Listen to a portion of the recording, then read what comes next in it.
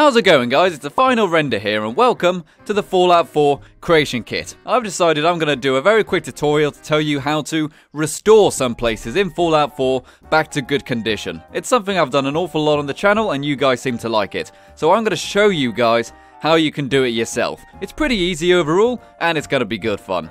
Alright, so once you're in the creation kit, some people have asked me, how do you even start? The way to start is that you go up to this folder here, so we can load in Fallout 4. This menu will pop up and it shows you all of the mods and everything you have installed for Fallout 4. I've got quite a few, as you can tell. But as you can see here, we have got these master files, and we've got Fallout 4 ESM, DLC Robot, that is Automatron, etc. We've got Coast there, that's Far Harbor. And we're going to work with just vanilla Fallout 4. So the way to do that is to double click on Fallout 4 and then hit Set as Active. That means we are going to be working in the Fallout 4 base game. If we wanted to, we could select DLC Robot to work on the Automatron assets, Far Harbor, etc. But we are going to work in Fallout 4. Once that's done, you hit OK. Okay, so now that's been loaded, and we can see in our cell view right here that we have got all of the cells, i.e. all of the loading areas of Fallout 4 loaded up. Now I believe the cell view window is there by default, but just in case it's not, what you can do is you can go to View, and then it will give you the other windows you can open, including the Cell View window. So once that's in there, you can actually start to load a cell, because if you don't load a cell, you won't actually see anything. So to start off with, I think we are going to look at how to change the wall and floor textures of certain things in order to make them look good. Now, a good place to do this, I have found, is at the Boylston Club. This is a really good example of how to do this. Alright, so in your cell view, we need to find the Boylston Club. Now, they're kind of arranged alphabetically down here by the editor ID, but that's actually not a very good way to find what you are looking for. Typically, you want to click on the name, and now all of the names of the cells will be arranged in alphabetical order in this second column here. So that we can scroll down in the interiors one, because we are going to be working on an interior cell. If you wanted to, you can select Commonwealth, and that will load up all of the exterior cells that you can work on. But in this case, we're going to work on an interior cell. Okay, so let's find the Boylston Club in this panel right here. And it'll be somewhere in the B section, seeing as that is what it is called. Okay, here we go. It is right here. It is the Boylston Club, so it was under T. And then we can double click on that cell. And it won't appear to actually do anything initially, but it will be slowly loading the interior cell right here. Okay, so now we have got it in our render view window. This is how we can actually start to work with everything. If you want a quick look at the controls, you can hold shift to tilt your camera, zoom in with your mouse wheel, click down on your mouse wheel to move side to side, etc. Okay, so the Boylston Club, as you can tell, is a bit of a wreck, and we want to actually change this so it looks a bit nicer, so to speak. So now you may be a bit confused when you try to click on stuff, and you'll see that you're actually not able to click on the things you want, and that is because you're actually clicking on such as these dimmers and all of these light rays and stuff like that, which is actually stopping you from selecting the thing you want. A way to get rid of this issue is to go up to the view and find your layers window. And once you have got your layers window right here, you will be able to disable temporarily some of these things. They are normally labeled with FX at the end, in which case you can just click on the little eye symbol, and now they are no longer visible.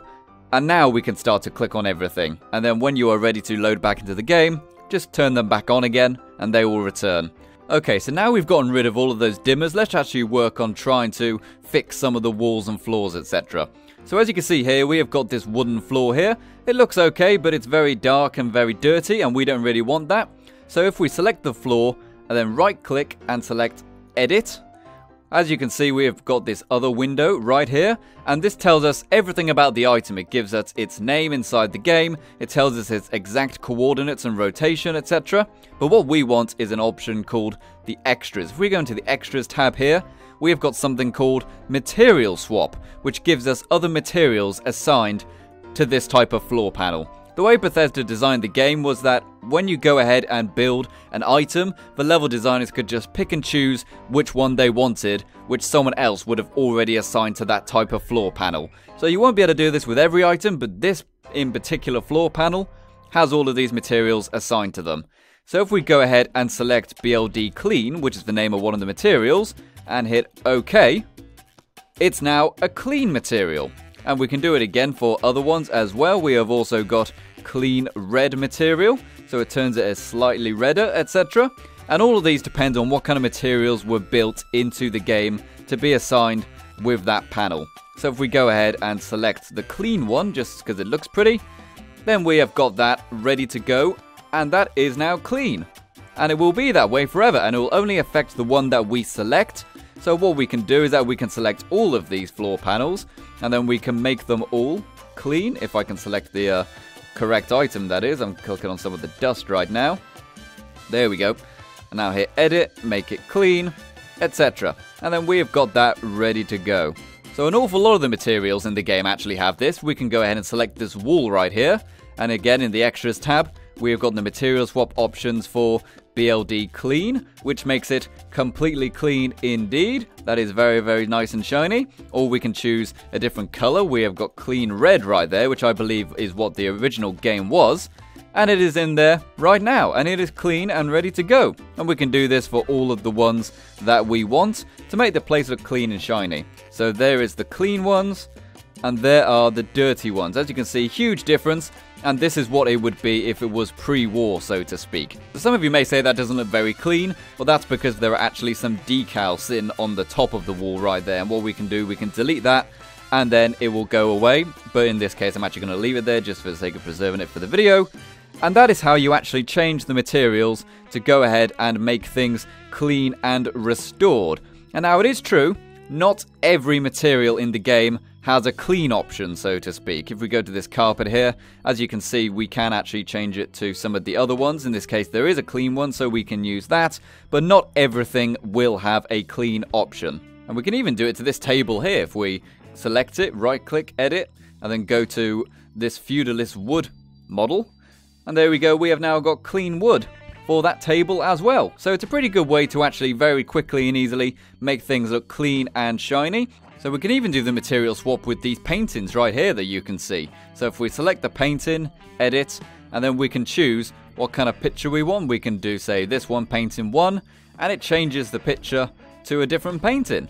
Let's do that one more time just so that we can see the actual difference, so to speak. So select the painting, right-click, edit, material swap in the extras tab, select painting 8, and we have got a different picture right there. And something else I want to show you guys is how to actually replace broken items with fully functioning restored ones if there is one in the base game. So we're going to do that with this bookcase here. If we go ahead and select the bookcase, right-click and edit, and then you can see we can actually change the kind of quality of it like that. But now that it's actually been restored to its original kind of wood texture, I want to actually go ahead and select one which doesn't have broken shelves. So if we select it, hit Control and then F, it will bring up this search and replace window.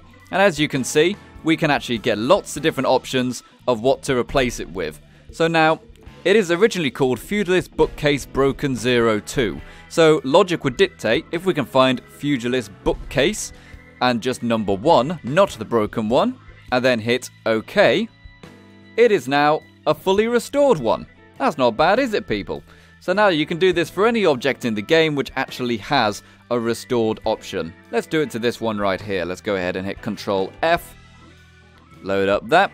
Okay, so this is Feudalist Bookcase Broken 3. We're going to select Feudalist Bookcase 01. Since it doesn't have the word broken in it, we can assume it is fully working. And hit OK. And there we go. And then there is an extra wall just kind of clipping through there, which is a bit unusual. But never mind. And then once we have actually gone ahead and done that, we can change its material to a completely clean one. So now, that is done. And those bookcases will look properly clean in-game. Alright, so now that we have done those examples, how do we actually get them into the game itself, so to speak? Right, the way to do that is we need to save it. So if we go up to our top option here and select Save Plugin, we are basically now creating a mod, an ESM folder, or an ESP in this case. So what we will do is that we will save it to our Fallout data folder. This is where you'll actually be able to load everything into the game. And we will give it a name. Let's call it Tut Example. There we go. Hit save. And now that is in the game, ready for us to turn on in our load options in whatever mod kind of moderations you have selected, i.e. something like the Nexus Mod Manager, for example. So okay, so here we are in the Boylston Club that we did some work on, and as you can see, our wall textures are now the original clean ones. You can see we have got the original ones on the right, and the ones on the left we have changed to be the clean variants. We've also got the same for the carpet that we changed. You can see that middle one there is clean, as the ones on the top of it and the bottom of it are the dirty variants. Same for the table over here. The table is now a clean one, whereas the other ones have got dust and rust on them. And also finally the floors. As you can see, the floor panels are actually the clean wood texture, and the ones at the back here are the original dirty ones. And also, as you can see, as we go into our bookcase area here, these are now the restored ones with the clean texture on, whereas the original wood kind of looked like that. It looked all dirty and broken, but now they are fully restored and ready to go. And you can do this for all of the items that you want to replace, assuming that there is one in the game. However, that being said, if there isn't a clean texture, for example, if you have the skills and knowledge on how to do so, there is nothing stopping you from creating your very own texture and importing it into the creation kit either. And you can do this for pretty much every object in the game, as long as you have the know-how to do it. So next up in the tutorial, I'm going to show you a better example of going ahead and replacing the objects with restored ones.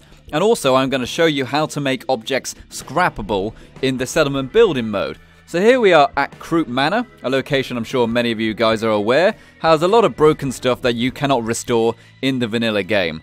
Alright, so let's go ahead and look at these roof tiles here. As you can see, we have huge sections of broken roof tiles, but we also have some which are fully normal and in regular condition. So let's see if we can actually repair this one here. So what we're going to do is we're going to select it and delete it. And the reason we have done that is because right next to it, we actually have one that is in perfect condition. So what we can do is that we can turn on our snap-in by selecting that option right there. You definitely want that if you want to get things lined up correctly. And with the object selected, the restored roof section, hold Control and hit D, and that has made a duplicate of it. So now we can hit E in order to change its location, and we get our little axis here to go ahead and change where it is, and then we can drag it right along the top. And seeing as we have selected the snap-in, we can actually line it up pretty darn perfectly. If we turn that off, then we can actually move it willy-nilly, but we might miss it, etc. So let's go ahead and leave it there with our snap-in on, and then we can just do the same to replace all of the roof sections. Boom, there we go. So now, as you can see, it is starting to all snap together quite nicely indeed. One thing I have noticed is that it doesn't actually match up quite perfectly, but we can select this item here, hit E to go ahead and get our extrude options in order to move it, and then we can just move it very slightly like that. There we go. So now they all match up perfectly. A very quick and easy way to actually go ahead and replace a lot of the items is to just go ahead and replace them with one which is restored. In which case, as you can see here, we have got this broken pillar right here. We have also got another one right over there. So what we can do is we can select this, hold Control and hit F. Once we have done that, we will get this search and replace window. And this will be able to replace the item with one that we know is correct. In which case, it's actually given us the correct option straight away. But if you select this item, you can see we've got lots of different items we can actually use to replace it with. But in this case, I know just from my head that the name of the correct one is right here. So hit OK. Oh, actually, that is not the correct one. That is a metal one, isn't it? So what we can do if we are not sure of what the correct name is, we can select one which is restored, hit Edit, and it is this one. It is Col 1. It is House K, Ground Add-on, Deck K, Post Col 01. Control F. And now we get this. Let's go ahead and do selection only. So the two we have selected will be replaced. And let's select the Post Col 1 right there. And then hit OK. Alright, it is replaced 1. Yep, as you can see, that is now the correct pillar. We have gone ahead and selected that properly and it has changed it. Let's go ahead and select Col number 1. That one right there. Boom, there we go. And now they are both fully restored, so to speak. So let's actually look at how you go ahead and scrap items you don't want that normally you can't scrap in the regular settlement mode. Let's say if we want to actually get rid of this in-game, in the settlement mode, how do we go ahead and scrap this bit of fencing, which normally we cannot scrap? This is a bit more complicated. It involves doing what is called creating a recipe. And once we have created said recipe, we are able to scrap it in the settlement mode. Okay, so what we need to do is right-click this item once we have selected it and hit Edit. And then once we have done that, we go to Edit Base. Now, don't change anything in here. All we want to do is highlight its name here, copy that, and now we need to actually name the item in order to scrap it. If you don't give it a display name, you will not be able to scrap it. So let's just call it Broken Fence. Okay, so now when we select it in the settlement mode, it will be called Broken Fence. And as I said, you need to copy this. Don't change any of the words or anything. Just hit OK. And now we need to find this item in the objects window. Again, if you're not sure how to find it, go to View and select Object Window, in which case we already have it. And now we are going to copy and paste that name in the filter right there. And here we go. It has given me the object in-game. So we can go ahead and select that. Yep, that is the item indeed. And now what we need to do is right-click it, and then we need to select Create Recipe.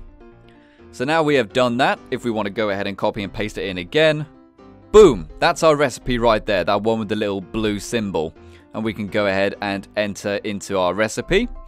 And as you can see, it's given us an ID, which we can go ahead and leave alone.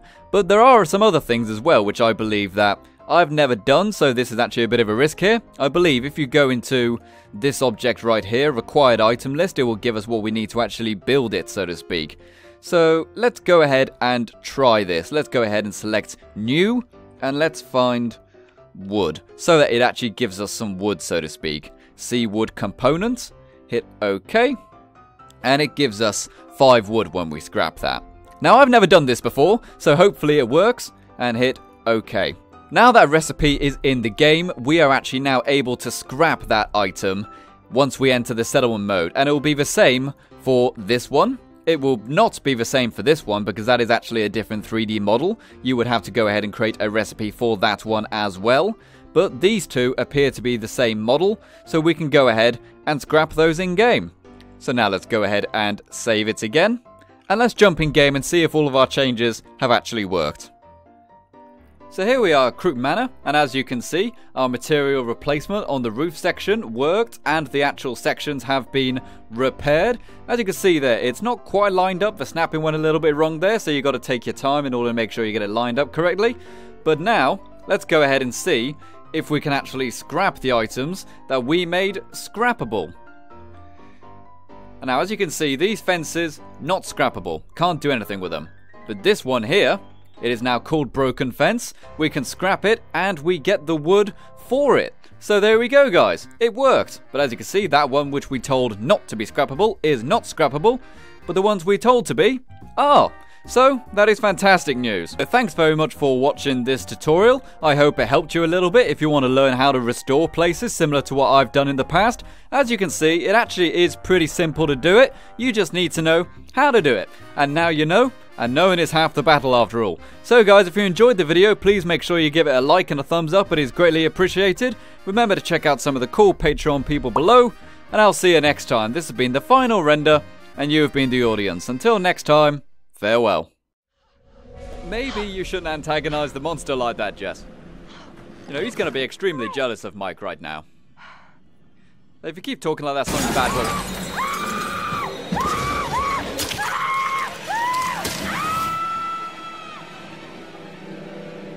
What did I just say?